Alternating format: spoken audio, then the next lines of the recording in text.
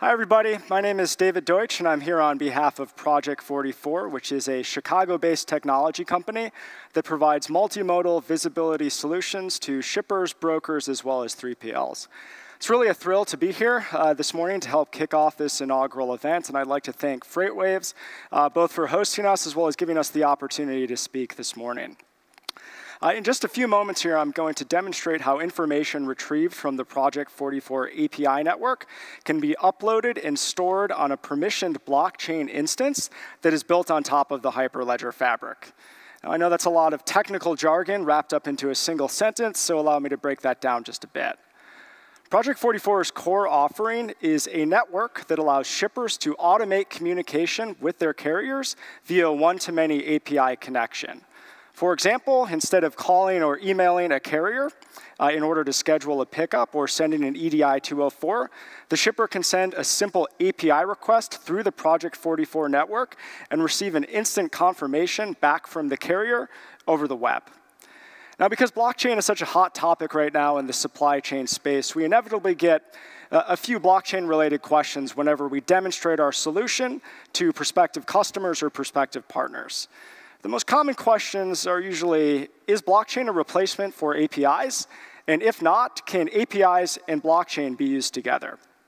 The answer to the first question is no. Blockchain is not a replacement for APIs, and I'm not just saying that because it's good for our business. Generally speaking, APIs are a communication layer. They allow disparate systems and applications to communicate with one another over the web in real time. Blockchain, on the other hand, is more of a storage layer. It's essentially a database that has some very unique properties. Now, the answer to the second question is a resounding yes. Blockchain and API technology can most definitely be used in conjunction with one another. And in fact, any effective deployment or implementation of blockchain technology is probably going to rely on a sound API strategy. Blockchain is essentially a database, and just like any database, it's only as powerful as the data sources that are feeding it.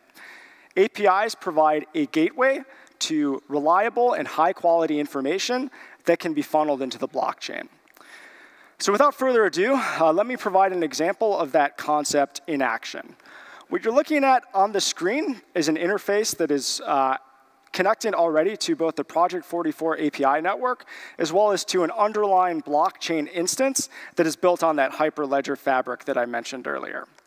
Every time I request information from the API network, the request dataset along with the associated responses will be uploaded and stored on the blockchain as immutable timestamped records or blocks. Let me start off with an example of a quote request. So you can see on the screen, it's been pre-populated with all of the information that we'll need to generate and retrieve quotes from carriers, including origin and destination information, package dimensions, and some additional data points. Let me go ahead and submit the request out to the network.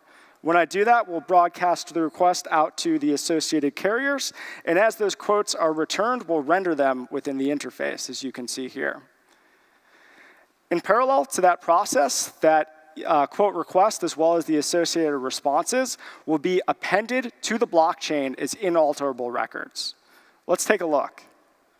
So I click on the block icon in the upper right-hand corner. We'll navigate to a new interface that allows us to visualize all of the information that has been captured on the blockchain thus far. So as I scroll to the bottom, you can see that we've added 5 new records, 1 record that represents the quote request, and 4 records that correspond to each of the quotes that have been returned by those carriers. If I click into one of the blocks, we can see the underlying structured data set that the block actually stores. For example, the response from ArcBest Freight lists the anticipated rate for the shipment, a valid quote number, along with an estimated delivery time. The block also stores some critical metadata, most notably the timestamp at which the transaction was appended to the blockchain. Let me go one step further into the shipment lifecycle and actually initialize a pickup request with my preferred carrier.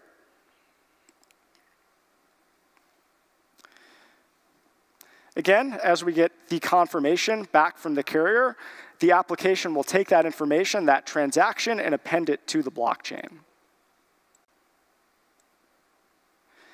And you can see that information in those new records within the app, the dispatch request and response, and we can see some of the underlying data that has been returned by the API and ultimately stored on the blockchain.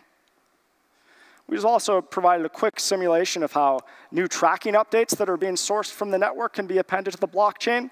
Obviously, they won't be quite this quick in a real-time scenario, but we've simulated it and compressed the time frame just to give you all an example of how that information can be stored.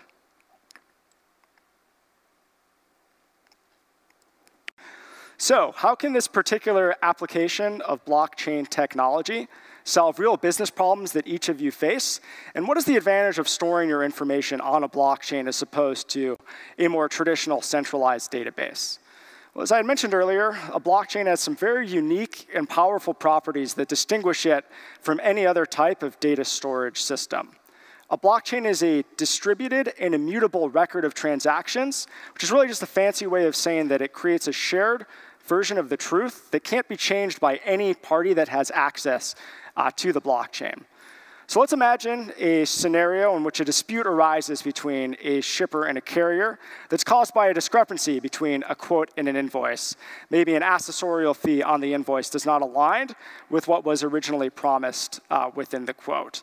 With blockchain, both the shipper and the carrier will have full visibility into records that represent the invoice and quote that are guaranteed to be accurate due to the permanence and immutability of the blockchain. This results in either a swift resolution of the dispute or an outright prevention of the dispute ever occurring in the first place. So thank you so much, everybody, for the opportunity to speak today. It was truly a pleasure to present to all of you. Again, thank you to FreightWaves for giving us this opportunity to speak today. And hopefully, I'll have a chance to connect with each and every one of you throughout the conference. Thank you so much.